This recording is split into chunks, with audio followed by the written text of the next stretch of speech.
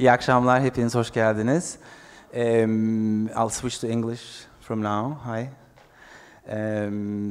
We're welcoming as after the archive Akram Zaatari from Lebanon, a filmmaker and also a co-founder of the Arab Image Foundation, which has been an influential institution for our region, which inspired many other institutions, probably one being in Istanbul, for example, maybe SALT was inspired by that institution. And Akram is a filmmaker as well, and Akram has, in 2014, has presented, it was he was doing a solo show at SALT, and at that time, one of the pieces that he did was about working progress of the Sidon Necropolis excavations by Osman Hamdi Bey, the founder, also himself an artist, a painter, and the founder of the Istanbul Archeological Museum, which is the present name, Musei Humayun, the old name, the Imperial Museum. We were interested in Akram's working progress because as after the archive, we are interested in making talks or presenting some long-term research projects about public memory, excavations, archives, and our last talk was about the Roman, the Gypsy communities in Turkey, and Akram's talk will touch on the recent developments of his working progress, and also give a little bit introduction about the excavation that happened in today's Saida, present-day Lebanon. So without further ado, I want to, because most of you know Akram's work, I just want to present him, the microphone, and we welcome him to Postane, and also we want to thank Postane as well for generously supporting us with their venue. Thank you. Yeah, I have my... Thank you. Thank you, Kaken. Thank you to the After the Archive entity. I don't know if it's an association or it's just a group of interested researchers or artists. Thanks to SALT as well. Thanks to the Bogazici University that invited me in 2014 to spend a residency for 1 month, commemorating 150 years of founding that institution. And since then, so many things happened in Turkey and internationally that delayed this project, or at least presented obstacles to its realization. But for those who know me, is really, I'm stubborn. I'm a very stubborn person, and with age, things don't get better. You get more stubborn. So 2 years ago, with the beginning of the economic default in Lebanon, with the beginning of the COVID-19, I decided that this project is going to be my doctoral project. So I became a student, researcher, artist at Cergy University in Paris. And I'm working under the directorship of both François Pernot and Bénédicte Savoy, and with what they call in French professional encadrement of Alejandra Riera, a brilliant artist and a dear friend. It's a project called Father and Son. And the title does not bring at all the issue of archaeology, nor the issue of museum institutions withholding archaeological finds, nor talk about history. It's father and son means lineage, meaning something that started somewhere and led to another entity that retains aspects of an original or a former entity and continue it over time. And I've been working since the 90s on photography. Photography is my favorite medium not to produce work with, but what I call objects of study.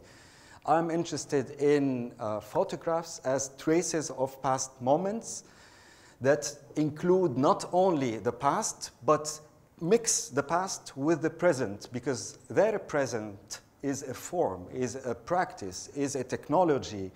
Not only they don't bring up moments from the past, but they reenact the past in modern times. So here what we are looking at is a photograph produced by Studio Alban. Alban is an Armenian Egyptian photographer. His original name is Aram Arnavoudian. So his former French teacher, probably you know what Arnavut is, no? In Turkish, right?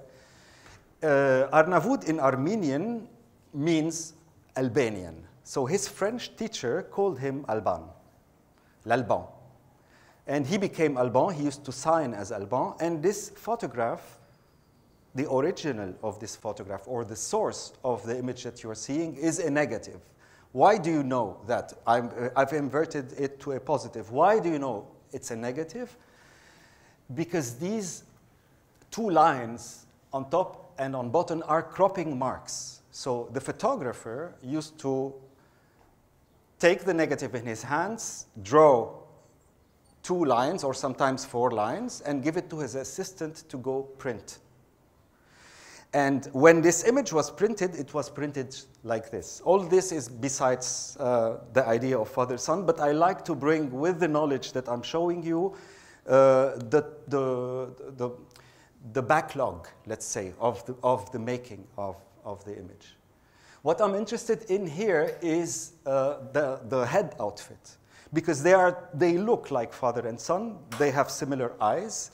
It looks like there is a different posture, or at least each one has a slightly different style. The head outfit of the father is what can be seen as a baladi outfit, like popular outfit of a man who could be like a notable in his community, but clearly the tarbush, or the, I don't know if you call it tarbush in Turkey, we call it in Lebanon tarbush, the fez, the head outfit, clearly makes out of the child or the son belonging to an urban context.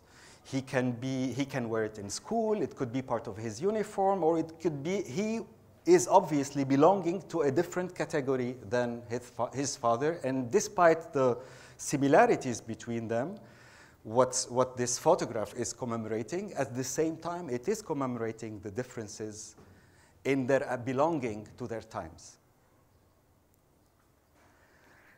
Now I'm going to bring, like we go to another object completely. This is part of the collection of the Metropolitan Museum, and I'm happy that Ethem Eldem is with us, because one time I asked him, did they really make the sarcophagus of King Tebnit, did they really make it stand?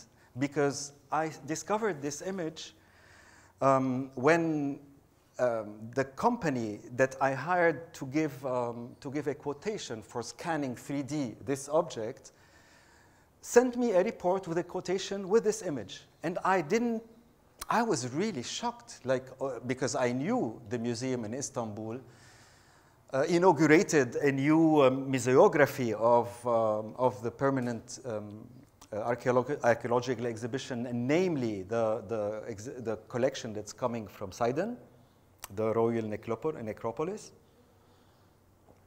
But I had seen this 5 years ago in 2014 and 2015. The sarcophagus was horizontal and not standing. But because the sarcophagus that is very similar, of the son of King Tebnit, Eshmunazar II, which is at the Louvre in Paris, because that sarcophagus was standing, and I like the fact that it was standing because you see it really frontally. I thought, well, okay, maybe the Istanbul Museum wanted to respond to this gesture of the standing son by actually asking the father to stand up. So I thought it would be this. But I realized that it's an object that is very close. It's almost identical to the sarcophagus of Tebnit, and this is sarcophagus of Harkhebit. It produced 50 years or maybe 20 years before the sarcophagus of Tebnit that is here. I'm putting it here because I looked online for a picture that shows you the sarcophagus of Tabnit frontally, without any distortion, and I could not find. I am sure the museum has it, but it's not published. I have not seen it. And I wanted to explain to you something important. It's like the sarcophagus is made in such a way that it has an empty plate here, and this is a curve. It's not really straight. It goes down, and then it makes like this, and then there is an empty plate. On this empty plate, a family of, this is, by the way, the sarcophagus that is at the Louvre. So this is the sarcophagus of King Ashmun-Azar II. His grandfather is King Ashmun-Azar I. His father is Tabnit, son of Ashmun-Azar, and therefore the father of Ashmun-Azar II. They happen to have, in south of Lebanon, in Sidon, 2 Egyptian sarcophagi. We think they brought them from Egypt, or either they bought them themselves, or they received them as gifts, because there were Sidonians worked with the whole region, sometimes with the Egyptians, sometimes with others, and they fought wars and therefore received gifts, and probably they wanted to distinguish themselves in their own community. That okay, we will be buried in sarcophagi that were made elsewhere in a powerful culture, in a distinguished culture that is Egyptian. So for them, it's an issue of status as well. When the sarcophagus of Ashmun-Azar II was discovered, 32 years before the discovery of this one. So this is older in the world of archaeology, but it contained a younger person. This is younger in the world of archaeology because that was excavated in 1887, and Ashmun-Azar II was excavated in 1855. So there is between them 32 years. When that was discovered, no one knew what happened, because only later, after the discovery of Tabnit, they realized that this sarcophagus has been erased and therefore covered with Phoenician. Here you see ancient Egyptian writings. On the sarcophagus of Tabnit, you see that this area that was empty is now covered with Phoenician inscription. This is a different language than that. But because the son died 14 years after the father, the family had a sarcophagus that is full of Egyptian, and they had ample time to customize it, change it. I once bought an Apple laptop, this is not mine, and I took it to someone to inscribe my signature on it. And I was always saying to my friends, I authored an Apple product. So what this family has done, they authored something that they did not produce themselves, something that their culture did not manufacture, something their culture was not even able to manufacture. This kind of stone did not exist in Lebanon. It's a black stone, very similar to basalt, but it's not basalt, it's very similar to basalt, that did not exist in Lebanon. And the know-how of it, to make it, demands a know-how that did not exist neither in Lebanon. So this is the sarcophagus of Tabnit, King Tabnit, in the Istanbul Museum before the current display. This picture has been taken in 2014.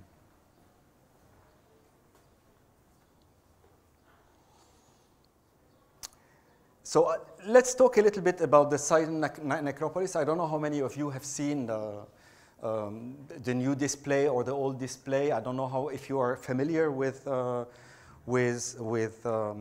excavation, but to tell you shortly what people in the 19th century would be looking for when they dig. They would be looking for traces of a shaft in the earth.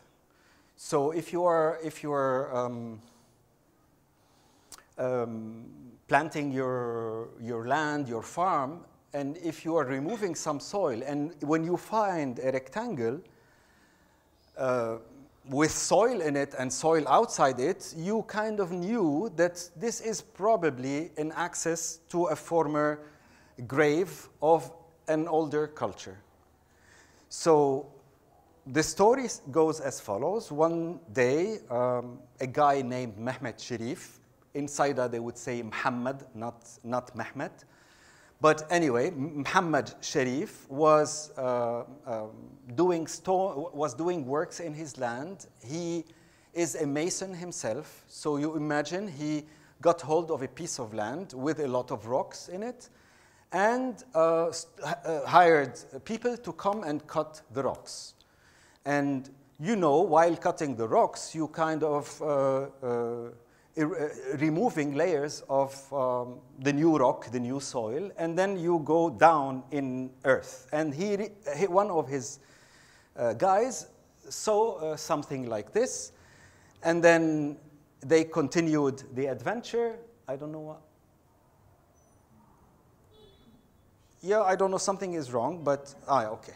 They went down. On the right, there were caves, and on the left, there were caves. There were not really caves because later, when you see drawings of that necropolis, you see lintels. So it's not really caves. There is some kind of construction. It's not a monumental construction, but it's a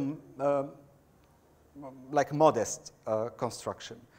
Here I put, because I redrew this excavation based on the annotations of Osman Hamdi Bey. So these are sections that, when you look at the plan, this is a section that is like that.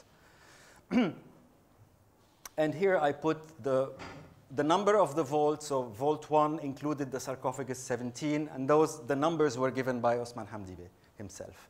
The vault 2 is sarcophagus number 3. I'm going to quickly go through it. This is how they extracted them. Because we are talking about 1887, and we are talking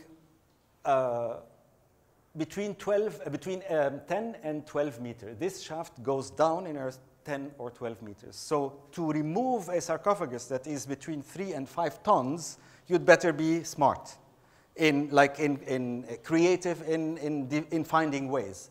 So in finding ways to extract it. This is a plateau that is higher than this area.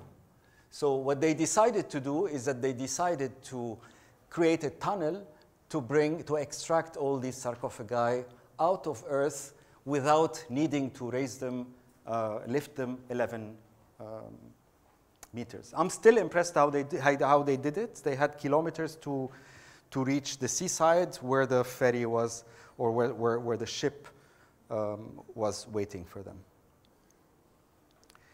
Okay, this is a different section that tells you that sometimes where they found sarcophagi buried under other sarcophagi. So all of this looks like a nice adventure to us, but think of times where they did not have batteries, they did not have electricity, so they had to really suffer in those places and run through risks of falling earth on them, killing them. So this is something that happened in a month's time, starting from end of April, I think, 1887 onwards. And in June, in the beginning of June or July, the material was shipped to Constantinople. So each one of the sarcophagi followed a different style that is linked to a different geography. And when I saw this, I was like, my God, this is typically Lebanese. Typically, these people from, and that's only my observation. This is not a scientific observation. But when you look at the alliances in Lebanon today, the political alliances, you see like a major part of the population follow Iran, therefore Persia. And another part of the population follow the Sunni leadership of Saudi Arabia, the UAE and Egypt. Well, Egypt was very strong in those times. Persia was very strong in those times. And whoever follows today European or international community would follow, I mean, part of that population would follow Greece. So the styles are either Greek or Egyptian or different styles that are not made in Lebanon. Okay, and the most interesting event during this excavation period is the discovery of a second shaft. But they did not discover this shaft B on Earth. They discovered this shaft when they realized that there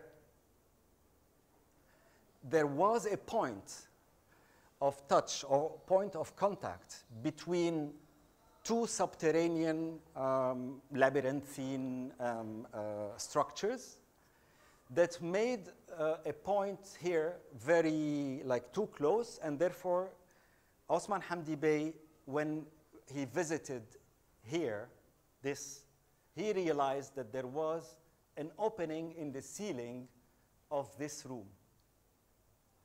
So he asked people to bring down ladders and access this room. And then when they accessed this room, they realized that it's actually a burial site for something that was accessed from that room. And then from that room, they realized that there was a shaft. So they went up back to the ground and then excavated this whole thing and found actually two rooms from both sides. That was closed, that was opened. They didn't find anything important here, but they had come anyway through this room. They broke this wall, and then they realized, this is for me a very beautiful encounter, a very beautiful room. They walk into a room that didn't have anything except a different floor. And then when he saw that the floor, when he realized what the floor is, he was 100% sure that there is something buried underneath that has not been yet looted, because all what he had found here had already been broken by looters. He didn't find treasures, he didn't find corpses. Maybe one corpse was dissolved into into a sarcophagus with liquids. They didn't get hold of anything. But when he went in this room, he saw beams on the floor, crossing the room this way. A number of beams, 6 or 8, I don't remember. He asked the team to come and start breaking those beams. When they broke those beams, they saw a surface that is 340 by 180, which means the length of a human being as width and the length of 3 people or 2 people.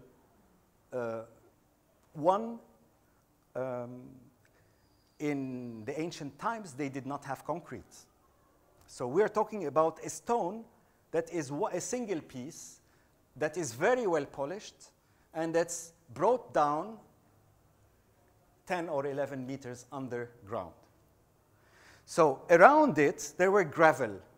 He asked the workers to dig the gravel to make room, to make void, to see how deep does this rock go into earth. And they dug almost 1 meter, and they realized that this stone is even more deeper in the ground. And then here I imagine him with his heart beating, so much excited that there is something definitely hiding under this piece of stone. And the discovery or the hid treasure is so important that ancient cultures decided to seal it with such a huge piece of stone that is so well crafted. So for him, it's a sign of respect to whoever is sleeping under it. What he does immediately is he asks his people to come and start breaking this stone. So from all the pieces that he collected, this is a piece that he had to sacrifice. I have to tell you how I discovered all of this. In 2014, when I came to Bogazici University, I met Ethem. He told me about the beautiful manuscript that Osman Hamdi Bey left or produced after his excavation. And it's called Une Nécropole Royale à Sidon. He co-wrote it in French with Théodore Renac. And it was produced in Paris. It came out in 1892, which is 5 years after the excavation. Luckily, in 1986, some association in Istanbul decided to republish a facsimile of this book. And I'm trying to find, if I find it easily, I'll tell you, because I'm interested to know more about this association, which in 1986 produced in Turkey something in French and never translated in Turkish. Why in 1886? Because I think they realized that this ran out of must have run out of rights, like it became public domain. So anyone could today reproduce it in any language. I plan to reproduce it in Arabic and publish it for Arabic readers, and I think it is important to see it also published in Turkish, and I hope to work on this as well. So this is a beautiful record of 1.5 months that Osman Hamdi Bey spent in Saida. In the first 2 pages, he describes how he goes to Saida, and at the entrance of the city, every time he passes a new piece of land, someone is digging. So imagine this fever of going to places where everyone is looking down in earth for something from the past, not necessarily because they are interested in finding it, but for the potential of making money out of selling it to European travelers or European institutions through dealers who live in their part of the world, but who have the connection and speak European languages and therefore can sell those items to European institutions and collectors. And we will go further this is an amazing record for me because he's talking about my town, he's talking about 4 generations before me, and I had not read something so direct about Sidon from that part of the world. Let alone my interest in Hamdi Bey comes also, was heightened when I learned that he was an artist and not a historian, not an archaeologist. Maybe archaeologists of his time did not really believe in his potential, in his capacities of leading a work such as this one in Saida, and that was really for him an inaugural inauguration of a practice. He has done before that excavation, maybe 1 or 2 excavations in Turkey, but that for him, because of what Sidon represented in European consciousness, namely because the French mission of 1860 to Lebanon excavated important sites, important Phoenician sites, so he is aware that something important is taking place on the coast of Lebanon from Byblos to Tyre, including Saida. So when he got signs that something was found, he immediately went to oversee the excavation himself, and he produced this. So this stone is completely destroyed to reach the sarcophagus of King Tabnit. When he saw the sarcophagus of King Tabnit, he immediately saw the similarity to Eshmunazar's sarcophagus that is at the Louvre, and he immediately knew that he succeeded in getting hold of something that would enrich knowledge about the Phoenicians, and also give a chance to an empire to be visible or to compete with other empires or other cultures, namely the French, the British, the Germans. Like now, archaeology in the empire is possible, has been inaugurated. So they lift the sarcophagus, they find a way to take it through that shaft that I showed you before, and then it's over. They tell Mehmed Sherif, thank you very much, we extracted what is necessary, and all what remains does not interest us. Please feel free in cutting the rocks the way you were doing. And the people of the generation of my parents tell me that that site always was kind of, had a sudden fall in the middle, like a fossé, like a ditch, a huge ditch. Why? Because the masons of Saida cut everything and produced a void.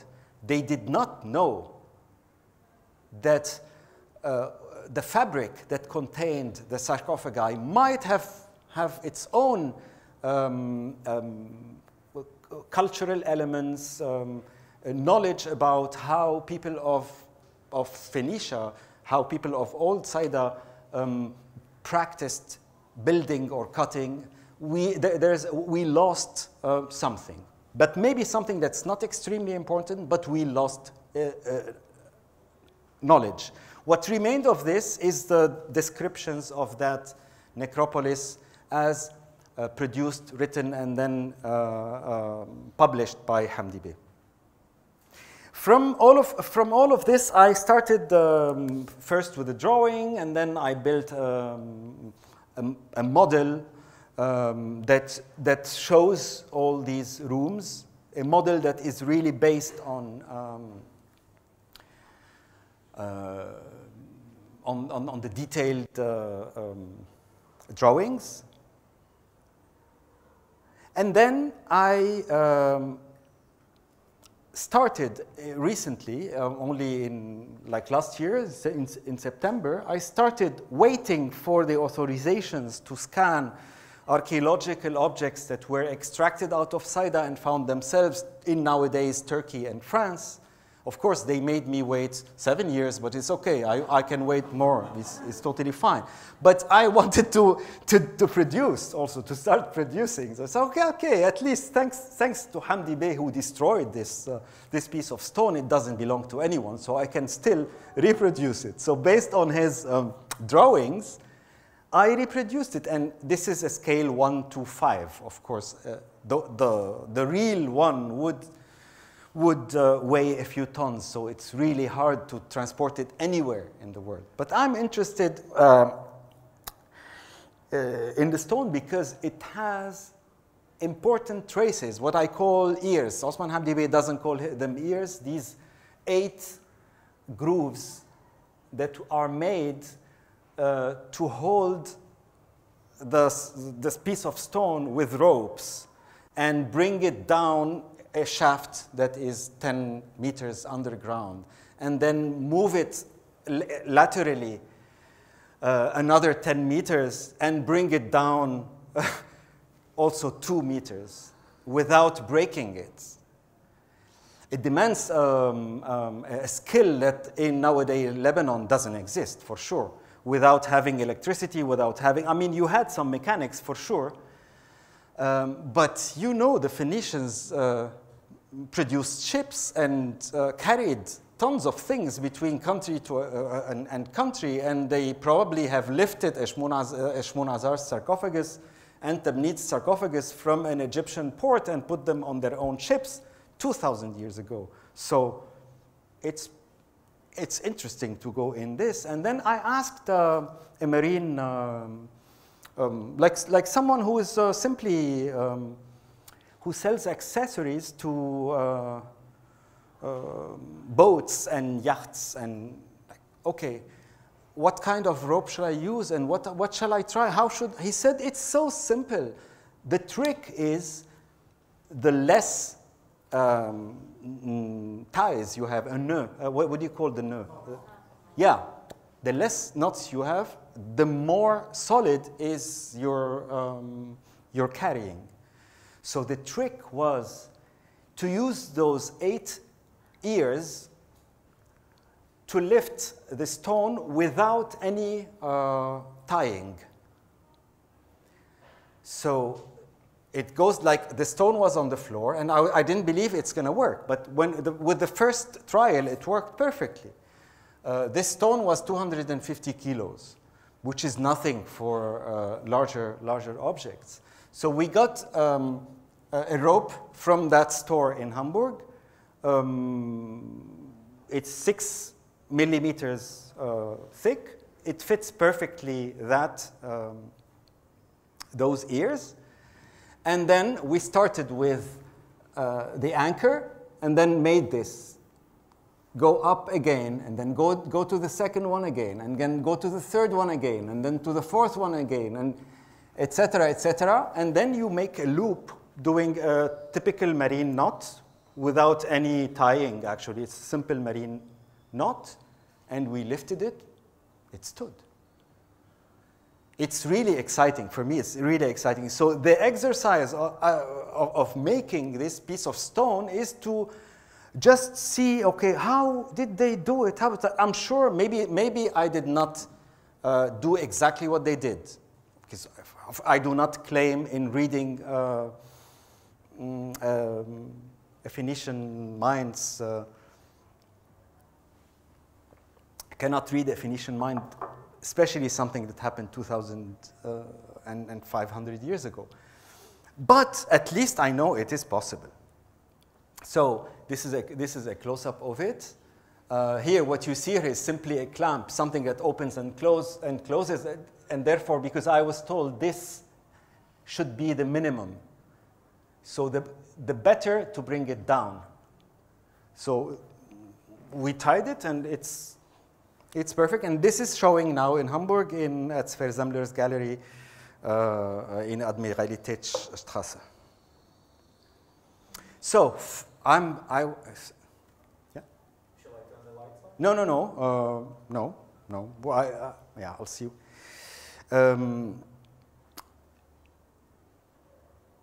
A piece I've done before, this is really the last piece. The last piece that is a reconstruction of something that doesn't exist anymore, hoping to work on reproducing what I like to call informative objects. I'm just going to tell you quickly what is an informative object in my mind.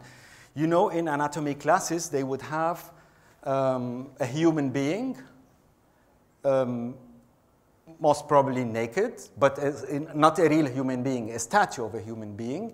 And you can take part of the stomach out, and you see behind it how are the organs linked together inside. So it's like a schematic object. It's not really, because you cannot bring a real human being and facing, medical student starts cutting part of the skin to show you what's behind. What they do is that they use schematic objects that are built for that specific purpose. So for me, an informed object is an object that I like to create to tell a story of an object that looks like it. So what I plan to do with the project Father-Son is to ask the Louvre to allow me to scan in 3D the sarcophagus of Shmunazar II, and I work on it, and I bring this informed object to Istanbul Museum and install it in the same room where the sarcophagus of his father exists today. Standing, or I don't know how, but whenever I will be allowed to scan that object, I will work.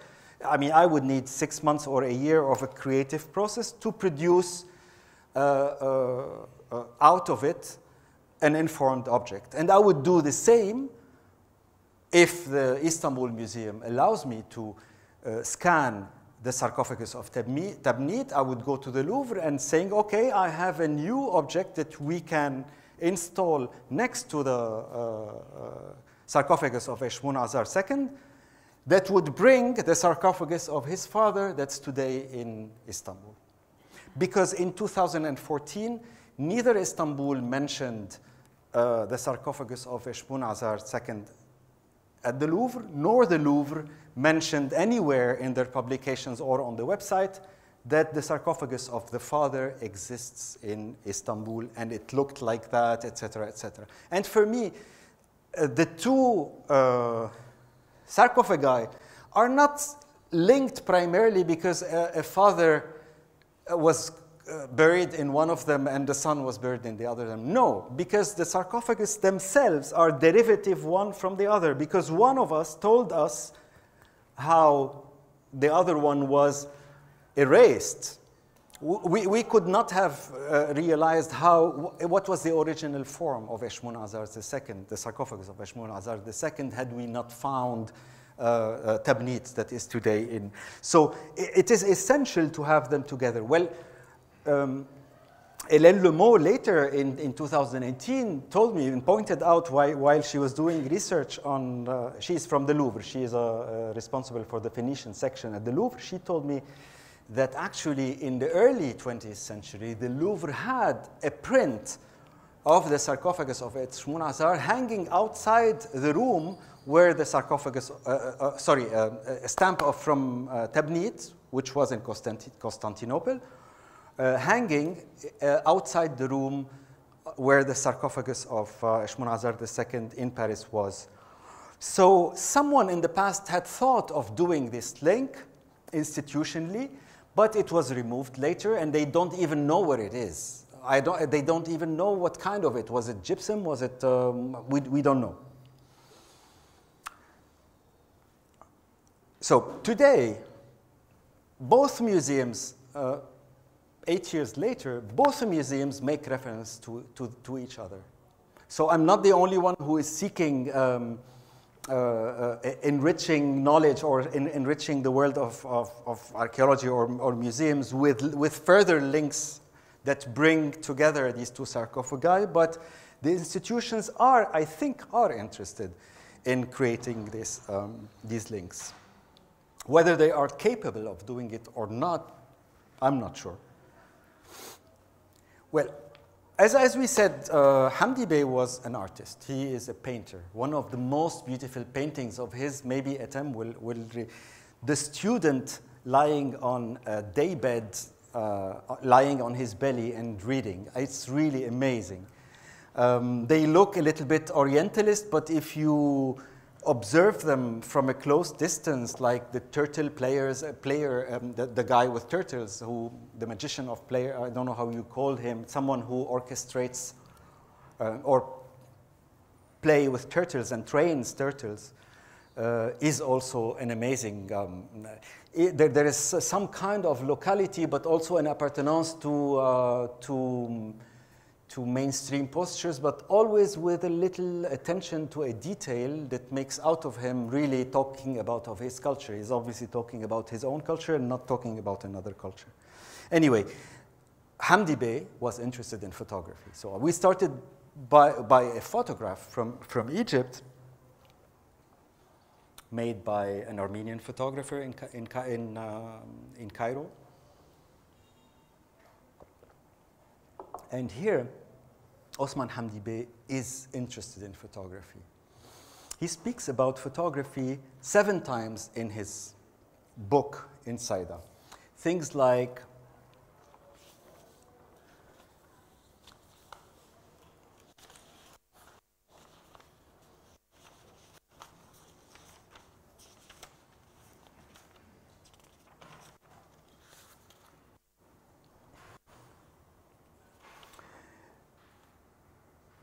things like, it was noon, workers needed to rest and have lunch. I took advantage of this break to make a photograph of this beautiful lid. Probably he's talking about this, not this. Maybe this one. This is also a lid. On page 60, he says, Monday, May 23, sarcophagus number 7 is brought finally to the ground, climbing the ramp slowly, the ramp that I showed you. Given its weight, it moves by the centimeter. Really, it's a different notion of speed, different notion of time. Towards noon, the most beautiful funerary monument of antiquity known to us today has taken its place behind its lid in the orange grove. I told you there was a denivellation in Earth. There is a high plateau of rocks, and then a sudden cliff of 7 meters or 6 meters. I took a beautiful portrait of my uncle with Etem Eldem there. If you don't have it, I'm happy to send it to you. Because we could not climb the other way, we went to the place where this tunnel was dug to extract the sarcophagi. So on the other side, on the lower part, after the denivellation, there was an orange grove that belonged to Shibli Abella. Who is this Shibli Abella who is mentioned several times in Osman Hamdi Bey's and I never, when I read his, I know the Abella family is extremely known. It comes from a European family that came probably to the region in the 18th or 19th century, and they were all merchants, and they became very known, and they became locals.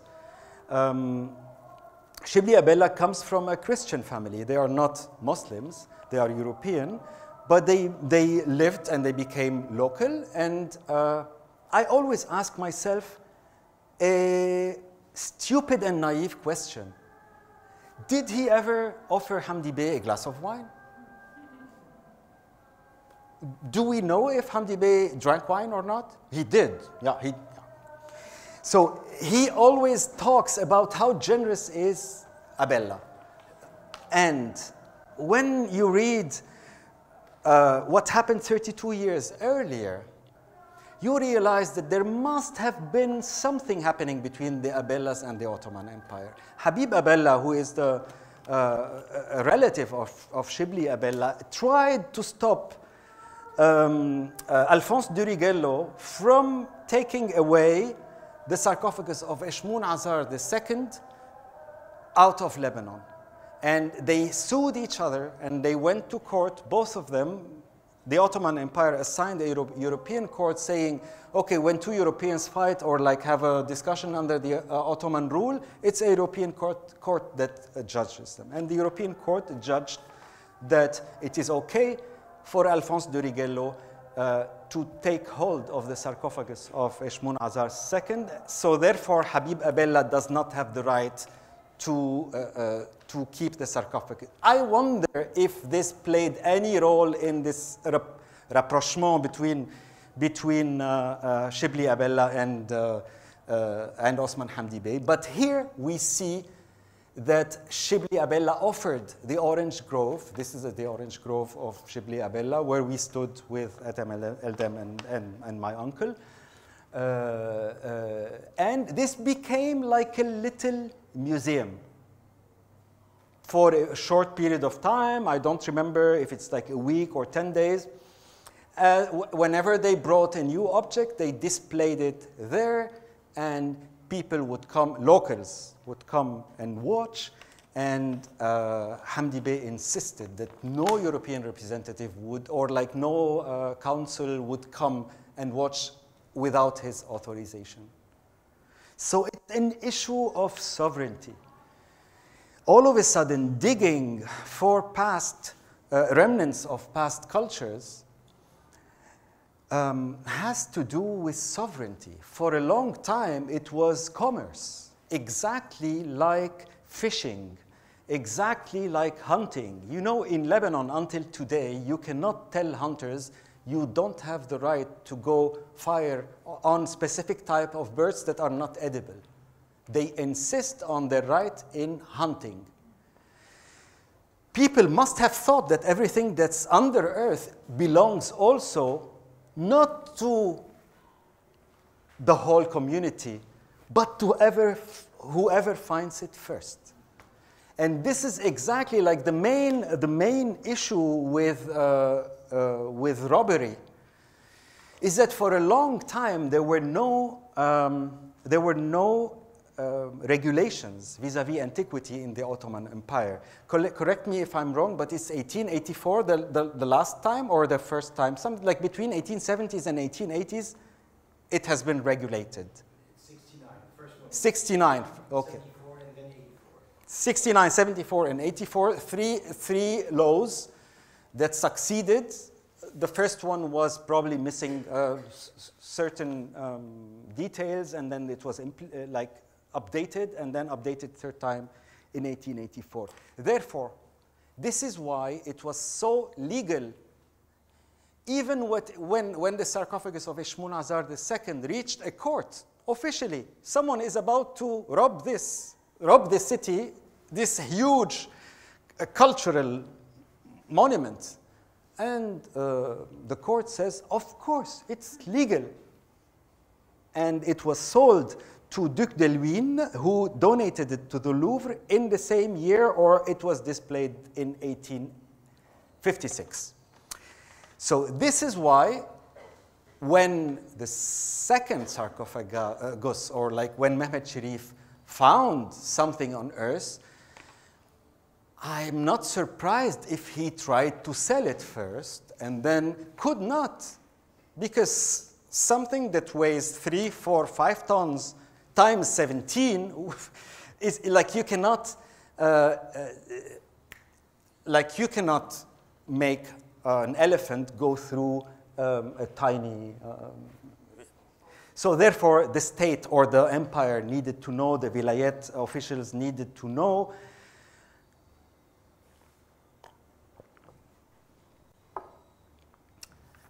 So, talking about photography. We are talking, these photographs were not like this when I found them. These are photographs that either Hamdi Bey himself took.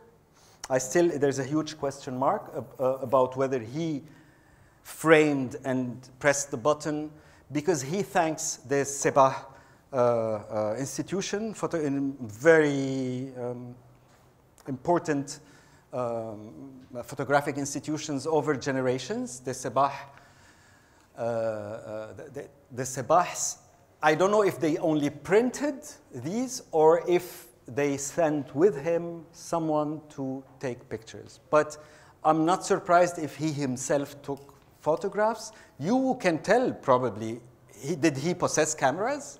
Yes, I mean, he did it in 1883 at Nimrud. Okay. So most probably, and this explains why he is not in the pictures. He is not in any of the pictures that form one of the albums of the Sultan Abdul Hamid collection dedicated to Sidon, entitled Sidon Lahdi. So this is not in the album. You see, Koken, it's like it's not curved. This is published in his book. When they found the sarcophagus of Tabnit, they opened it and they found the corpse of Tabnit still there. They took it, was drowning in special liquid. They took it out. It was straight.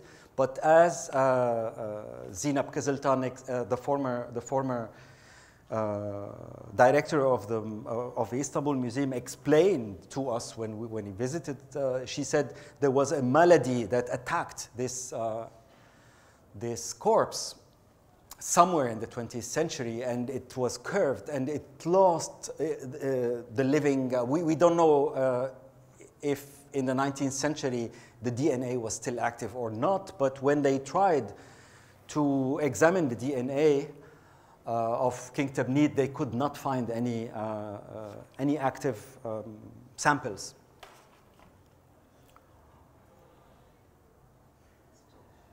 This is one of the special photographs because Mehmet Asi, the Vilayet marine engineer of Saida, was proud to build this. Of course, he is mentioned in Hamdi Bey's recueil, in Hamdi Bey's transcript, but I was surprised that the family of Mehmet Asi know so much details about, they were never asked, what do we know and what do they have? They showed me the contract between the Vilayet and Mehmet Asi, in which I'm going to show you maybe a short video of the grandson of Mehmet Asi telling me, where would I find them here, the videos, by the way? It's on the desk. No, it's fine. It's Zahir. Zahir Abu Alfa is a medical doctor. We like literally inside that. This is a guy I have pictures of together with him when I was 6 months. So imagine, like, I addressed few questions around me, and so many people, like, it was not really difficult to do it all what I'm saying. كان سأل بصيدا مين العامل أو المختص اللي ممكن يساعده بنقلهم من بستان المغاير على محلة الشمعون. قالوا له ما في إلا عنا باني سفن بصيدا اسمه محمد العاصي، واختصاصه إنه ينقل سفن كبيرة. كانت يعملوا سفن كبيرة وقتها بصيدا، مش سفن شخاطير صغيرة، مراكب صغيرة 6 و7 أمتار، كانوا يعملوا سفن كبيرة. This is something that's really, it's fascinating for me. أنه بتاريخه قد جرت المقاصة. It's like the agreement فيما بين قائم مقامية صيدا فريق واحد، قائم مقيم of Sidon as one entity، وبين محمد ابن خليل العاصي مسلم عثماني. That's why I'm saying this. The first information that comes in a contract about this person is the fact that he's Muslim. The second information is that he is Ottoman. Just because in the texts of that period, you are surprised at, like, why would the American Journal of Archaeology talk about a person as a Muslim in 1887? When you go back in contextualize this document in what was happening in Lebanon back then, of course, this is an official document. It's not meant to talk about religion. It's meant to make a deal with an engineer. What does religion have to do with this? But it is there. So anyway, it goes like this, and therefore it divides the work. تدفع قائم مقامية صيدا من صندوق خزينتها. So قائم مقامية of Saida pays from its own money to this guy based on the authorizations that were sent from Constantinople to Sidon, etc., etc. They detail the work, like the first lifting of the pieces out of ground would be equivalent of so and so. Taking the material from that location to the seaside would cost that much. Taking the material from the seaside to the ship would cost that much. So this is why I wanted you to, and I always feel when I work in Lebanon that how come did no one ever knock on this door? Because it's the first time you'd call someone asking for information and they have it. They have it, and they just like nobody ever asked for it. كونترا مفصل بالأتعاب اللي ممكن يعطوه إياها يتقاضاها عن نقل النواويس مرحلة بمرحلة. كل مرحلة إلى الأجر تبعها. مرحلة رفع النواويس من تحت الأرض لوجه الأرض، مرحلة نقلهم للشط، ومرحلة مساعدة بنقلهم على المراكب العثمانية اللي وقت اسطنبول بعتتها خصوصي لنقلهم لاسطنبول. وعملوا سقالة إسكالة عملوها خصوصي على شط الشمعون، على شط محلة الشمعون لينقلوا النواويس لاسطنبول. نواويس كتير تقيلة. ناموس الإسكندر بحدود 5 طن وزنه.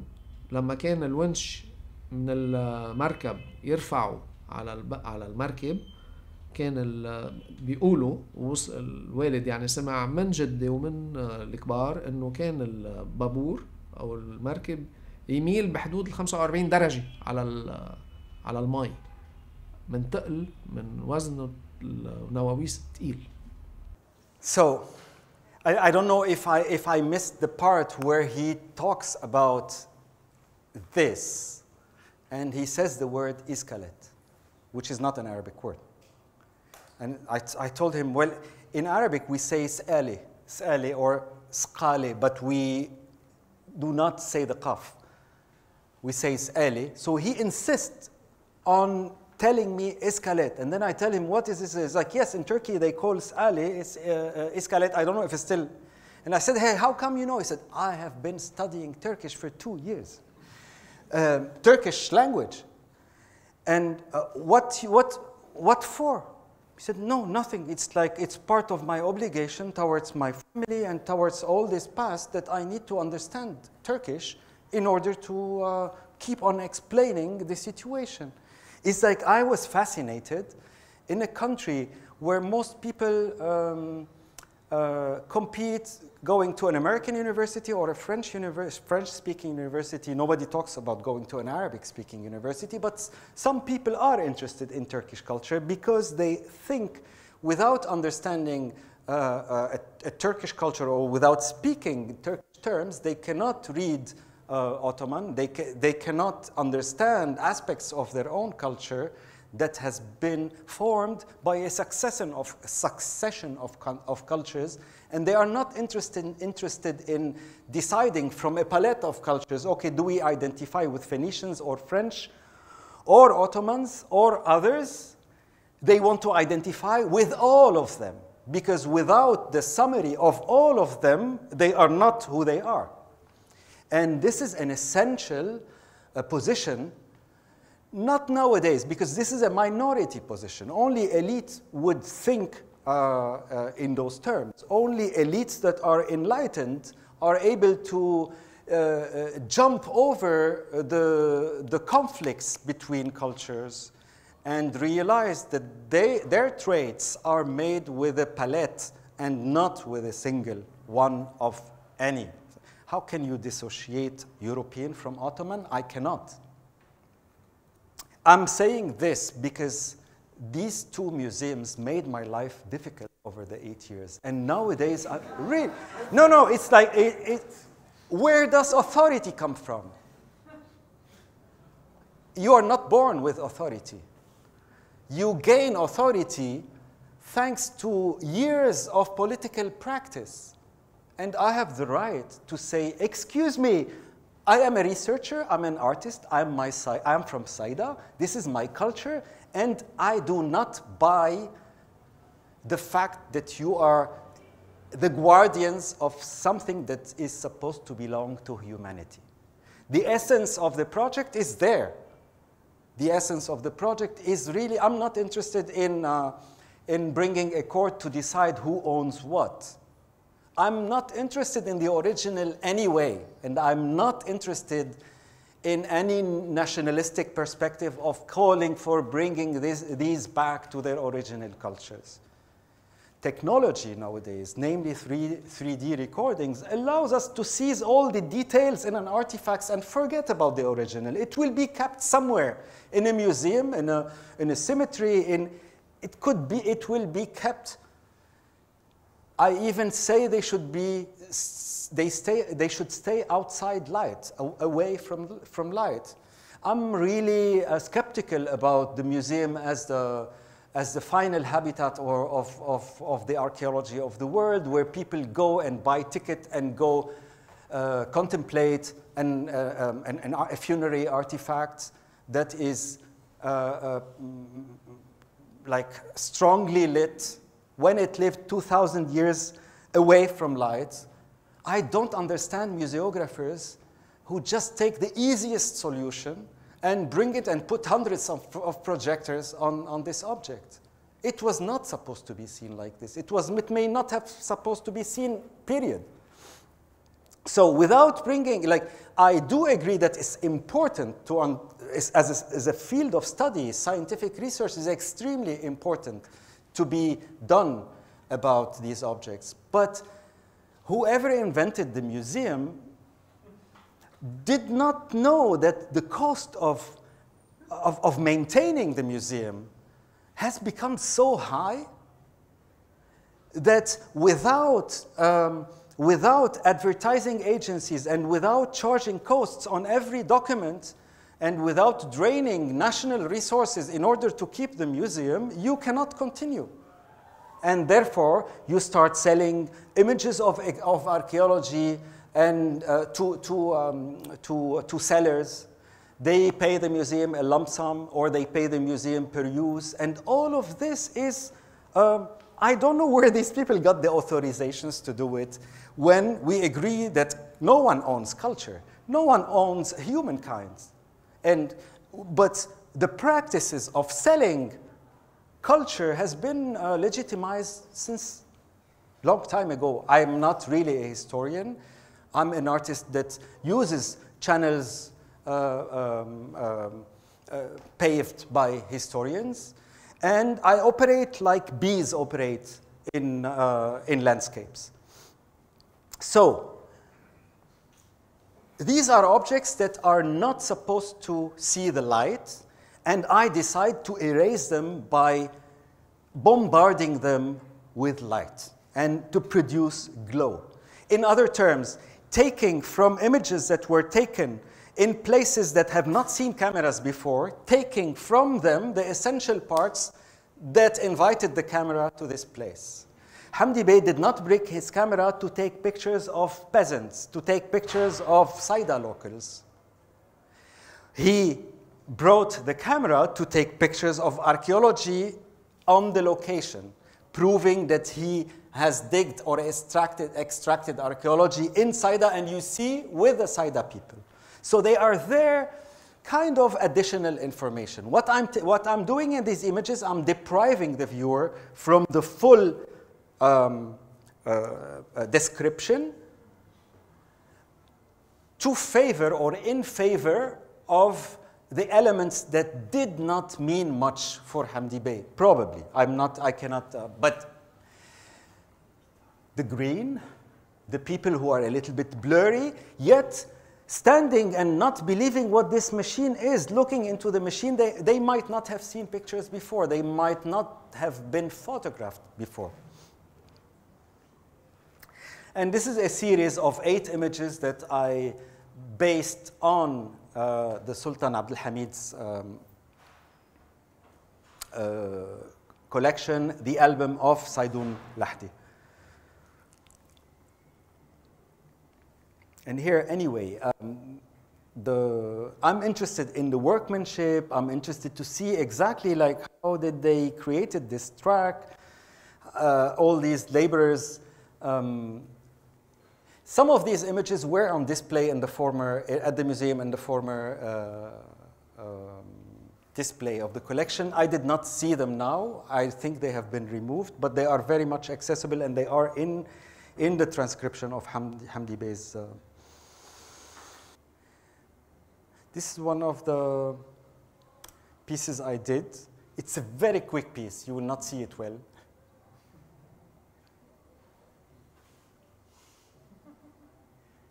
And this goes, that tells you why I did the images, the single photographs.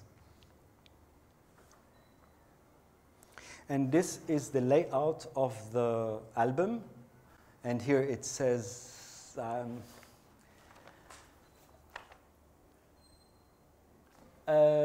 this is Hakamdar.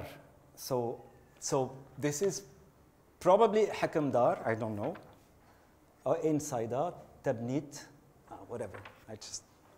Someone who knows Ottoman can read this. Aha, okay. It's the image that has most people. This must have been sometimes in May 1887 in Bustan al-Mghara in Saida. Archaeological finds have just been lifted up from 10 meters below earth level.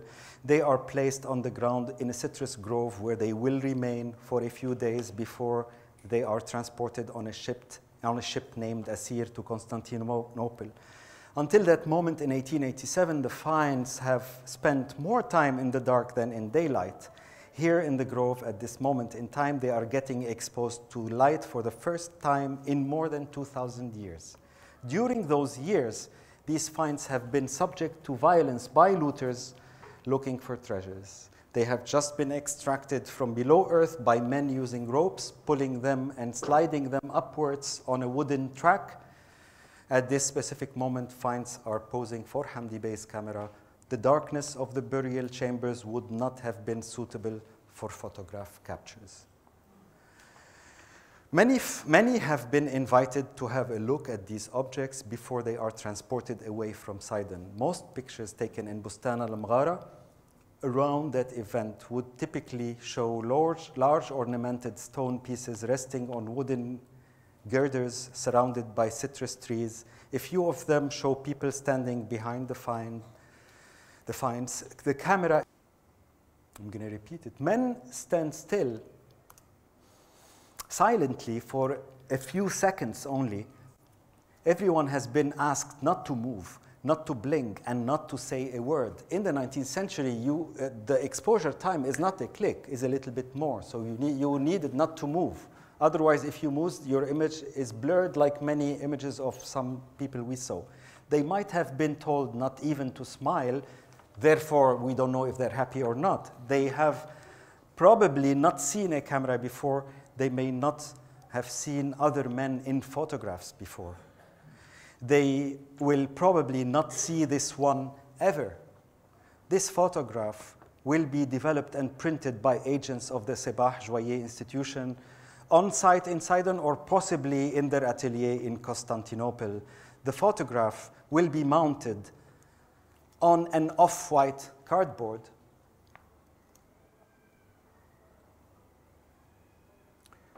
The cardboard will be bound into an album that will be named after the excavation and that will carry the number 91533 and the title Sidon Necropolis, Sidon Lahti. Album 91533 will be part of the Sultan Abdul Hamid's favorite photographic collection, indexed in 51 volumes that cover all aspects of modern life in the empire. It will find its way as a gift to royal and presidential collections in European and American capitals, but not to southern provinces of the empire.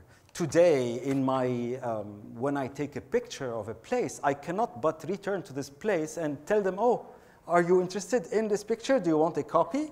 But when the power relations are different, photographers don't do this. All album pages and the photographs mounted on them will age over 100 years and turn light yellow. There is no pure white in these photographs anymore. And this is why the light effects that I produce do not match the yellow of the paper. They go beyond it. Therefore, they are a presence coming from a different time, from modern time. Some of these men wear official uniforms. They must have been Vilayet officials, guards in charge of protecting the site against theft. Others must have been workers. Is Osman Hamdi Bey in the picture? I know he is not. Or is he behind the camera? Is Bishar Adib in it? Is Mahmoud Asi, the marine engineer, in it? Is Muhammad al-Sharif in it? Ironically, none of the two descendants of Sharif and Asi family know how their grandfathers look like.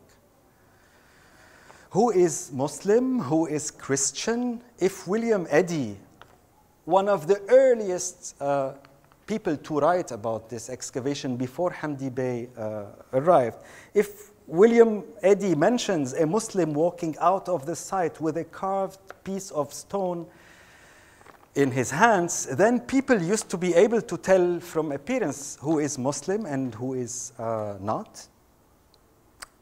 And if they're indeed able to tell who is who, did they really care? What do these men make of Osman Hamdi Bey?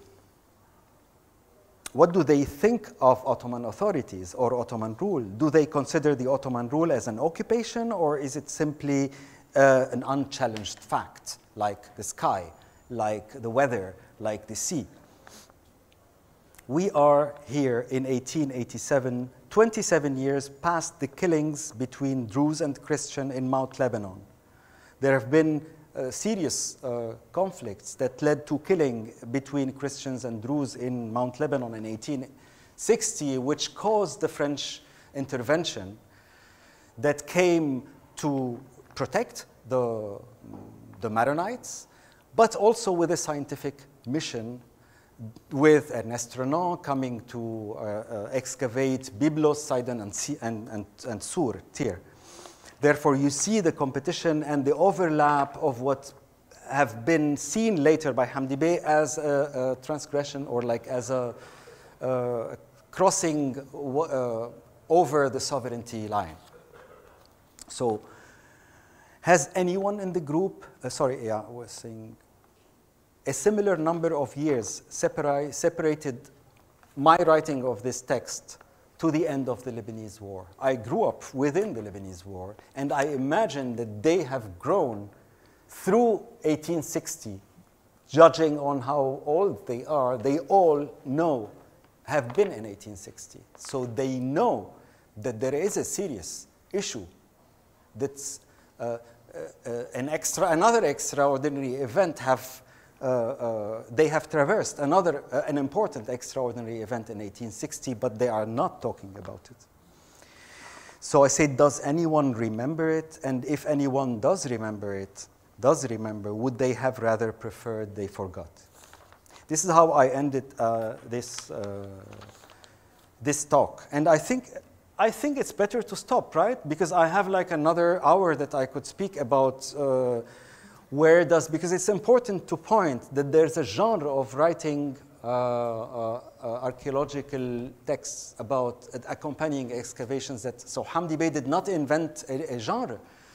But, for example, if you look at the excavation, I think he did one on Namrut, right, also? But before him, in 1881, Gaston Maspero did also Deir el-Bahari, the excavation of Deir el-Bahari, that was transformed later in the early 70s by one of the most amazing thinkers of our times, in my opinion. Shadi Abdel Salam made a film called Al-Mumia about that specific moment. So I do belong to this. I'm interested in, I'm not interested if I'm a Muslim or Christian or a Jewish person. I'm interested in all the succession of these religions, civilizations. And I'm saying this in the context of Shadi Abdel Salam's work specifically, because he is someone who played with popular culture. He brought the most, like the Monica Vitti of Egypt, and veiled her and put her in this village in Al Ghurna where she doesn't speak a word. So she is a fossil into a film that lifts the film into a conceptual film more than a historical film. So he is able to play with these, with popular culture, with the fact that he decided that the film will be spoke in when his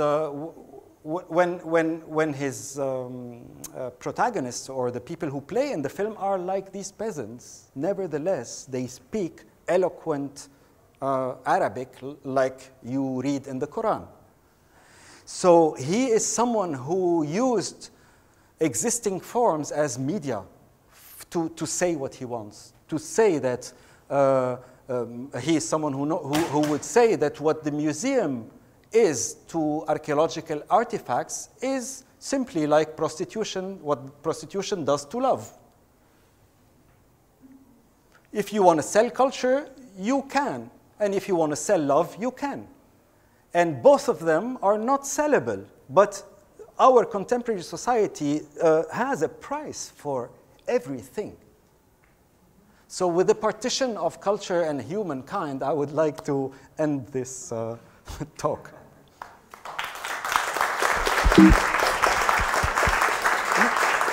Thank you very much, Akram. Thank you for this great insights and a very different perspective to such a broad topic like this. I just want to say something before I open it to the floor. I was very interested in your sensitivity as an artist with a background of photographic background. So the overexposures that you showed us, protecting the sarcophagi, reminded me of something I heard through Boris Groys many years ago when he gave a lecture about, I think, visual depiction in religious societies.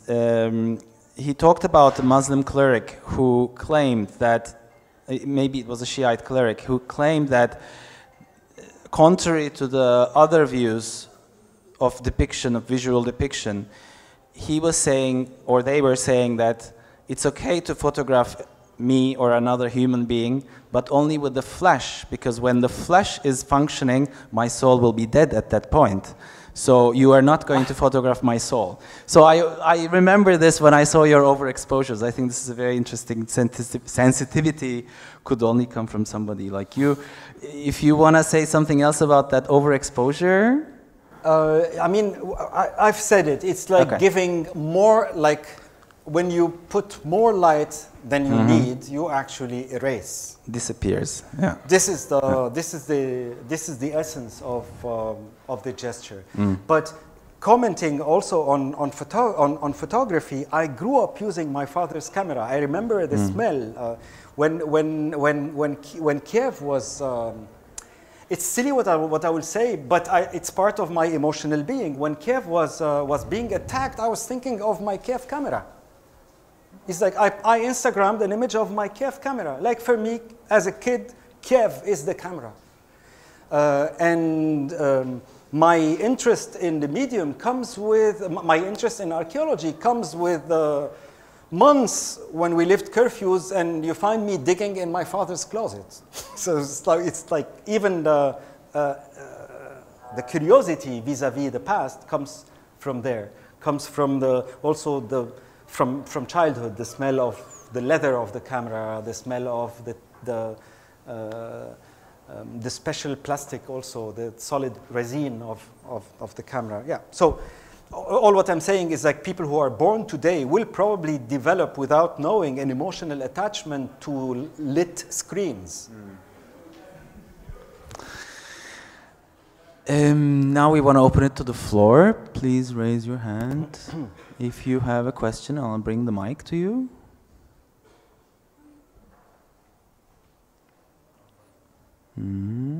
You have one? You have a question?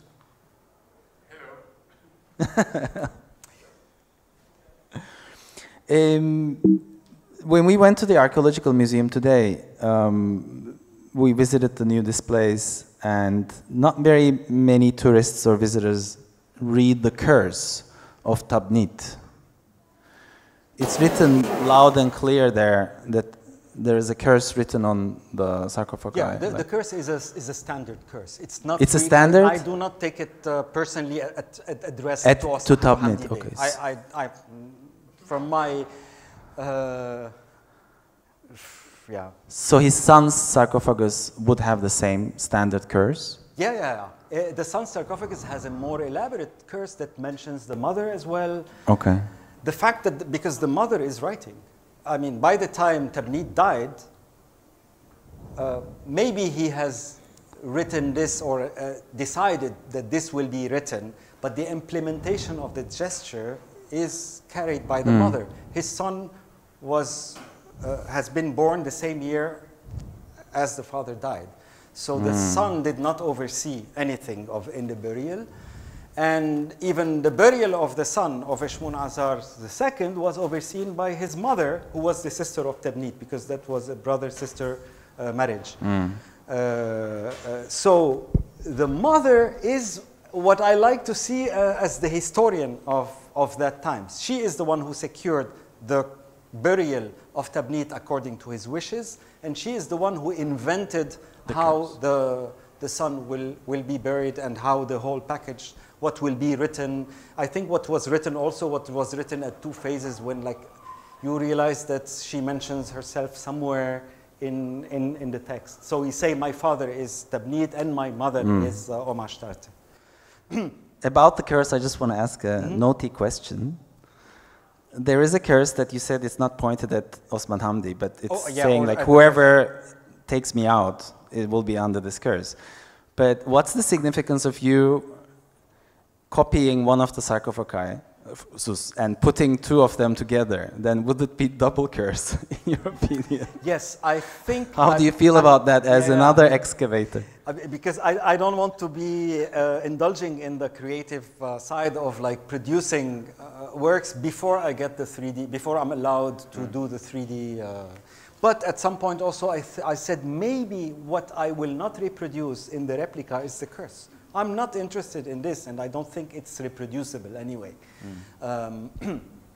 But the thing is that people are interested in the curse because they are interested in a paragraph in Phoenician that makes sense. And when Ernest Renan discovered, was able to decode what's written on the Eshmun Azar's sarcophagus, he was interested because he absolutely was interested to write the history of the civilizations that led to Christianity from a scientific perspective, which is extremely essential for us today, not to take Islam as a reference when we talk about the past. So whoever kings who were not Muslim, they were not kafara. So in order to start to write a history, you need to forget about who is kafir and who is not kafir. And therefore, you need to place on the same line those who believed in Islam and who disbelieved in Islam. Being a Muslim does not elevate a person beyond another person just for the fact that, which contradicts something that is mentioned in the Quran or in one of the hadiths. So someone like Ernest Renan, the impact of someone like Ernest Renan onto the study of religion is not, I think, it occurred in the minds of Osman Hamdi Bey. It could not have not occurred, right? I mean, what do you think? It could not have not occurred because it's about looking at religion from an unreligious perspective. And that maybe explains why the Ottoman Empire was not interested in establishing laws for archaeology, because they are pre-Islamic. We are not, why do we need to care about pre-Islamic societies?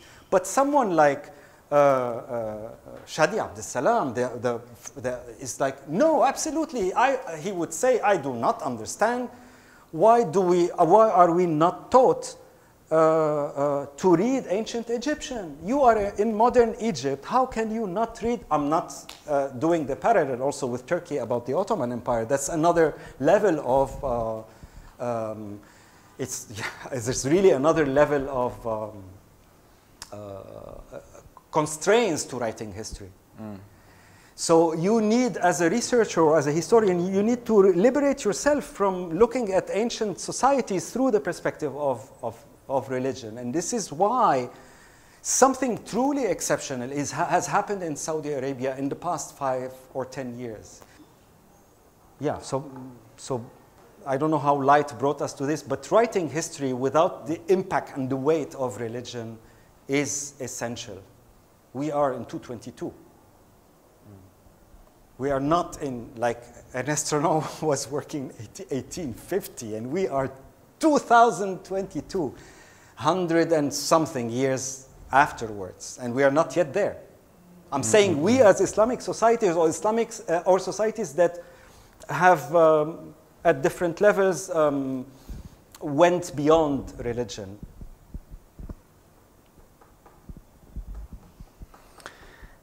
Any questions? Any other questions? So then we'll let you go, Akram. Thank you very much for your wonderful presentation. Thank you for coming.